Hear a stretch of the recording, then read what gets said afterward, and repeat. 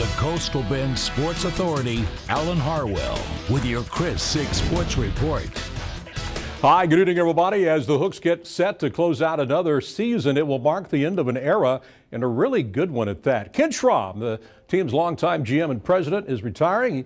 He's been with the club since the very beginning, 16 years, and he started out as general manager and made his way up to team president just 3 years later. It's been a tremendous ride for a gentleman who was an outstanding major league pitcher himself. He was an all-star with the Indians, always made work at Whataburger Field a lot of fun. As you can see here, always had a smile on his face, and now he's got his own bobblehead. This beauty will be given out Sunday afternoon. Boy, we got to get one of those. He and his wife are moving to Weatherford to spend more time with their kids and grandkids.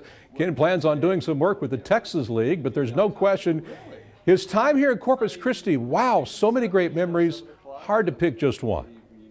I guess probably the excitement of really the beginning of a season when, you know, every team is going to win the pennant. When we take the field opening day, every day, you know, each year, I still get goosebumps. So that's